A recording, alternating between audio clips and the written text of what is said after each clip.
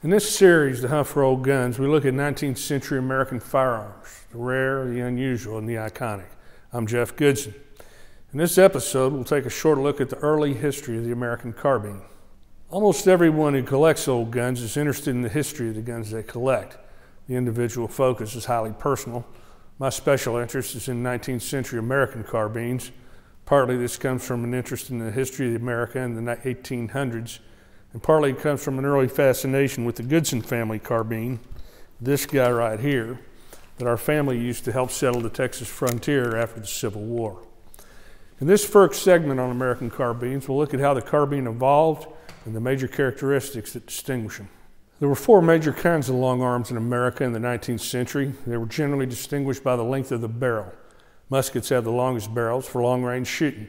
Their barrels are generally over 34 inches and typically have three barrel bands that attach the barrel to the forearm. Rifles are the next longest, with barrels generally from 25 to 34 inches. These typically have two barrel bands. Musketoons, like this one, are an obsolete firearm from the 19th century. They're in between the rifle and the carbine. This one was made by the Springfield Armory in the 1850s. Carbines are the shortest long arms. They have the shortest barrels, usually from about 18 to 22 inches long. Typical have a single barrel band. This example is a Sharps carbine from the Civil War era when the carbine was in its heyday. Throughout history, from Alexander the Great to Julius Caesar to Genghis Khan, men riding horses into battle were the vanguard of troops that conquered much of the known world. This endured until the early 20th century when mechanized vehicles finally replaced the cavalry, brought about the end of the horse soldier. Gunpowder was invented around the 10th century, and by the late 13th century, the Chinese were making guns out of brass and iron. Europeans were making black powder guns by the 14th century. In the 1700s, especially in Europe, guns were being developed specifically for soldiers on horseback. The earliest of these, named after the French horseman, or carbinier à cheval, had short barrels that were lighter and easier for the whole soldier to carry. This configuration was superbly adapted to use by the cavalry. By the end of the 1700s, carbines were in widespread use in Europe. The form wasn't really adopted in America, though, until the first American carbine appeared in 1834. The most distinguishing characteristic of the carbine is its short length, short barrel, and light weight in comparison to the rifle. Barrel lengths are typically about 18 to 22 inches long. A few longer barreled carbines existed, including this one. These were the earliest carbines of the 1830s and 1840s. These were the Hall and the Hall North carbines, America's first Marshall carbines designed for the newly authorized U.S. Dragoons. Shorter barrels and lighter weight quickly followed, as dictated by the experience of the early American cavalrymen.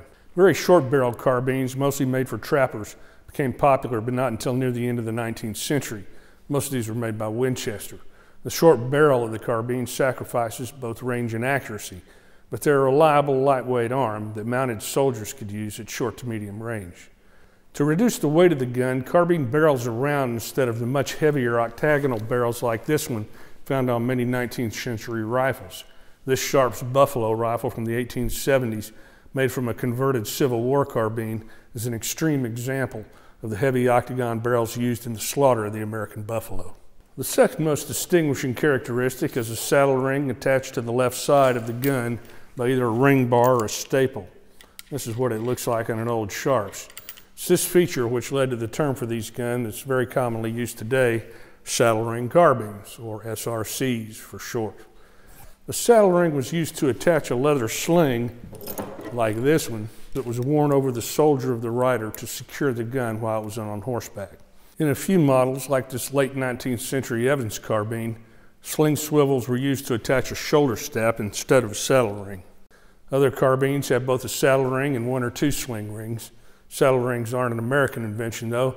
They were common on European carbines by the end of the 1700s. They first appeared here on the first true American carbine in 1834 and persisted until the end of the 19th century. The very last U.S.-made saddle ring carbine was the Model 1898 Krag, made by the Springfield Armory. It marked the end of the era of the horse soldier.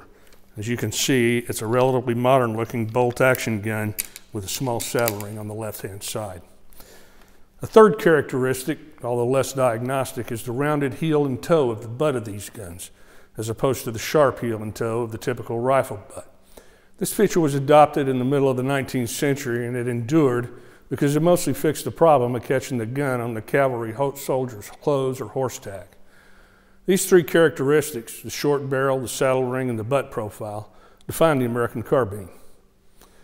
While they evolved over the course of the 19th century, all three of these features persisted even as military needs for the cavalry changed. In future episodes, we'll dive deeper into the 19th century American carbine and explore some of the rare, unusual, and iconic carbines that drive collectors literally to the ends of the earth to bring one home for their collection. This is The Hunt for Old Guns. I'm Jeff Goodson for Guns.com.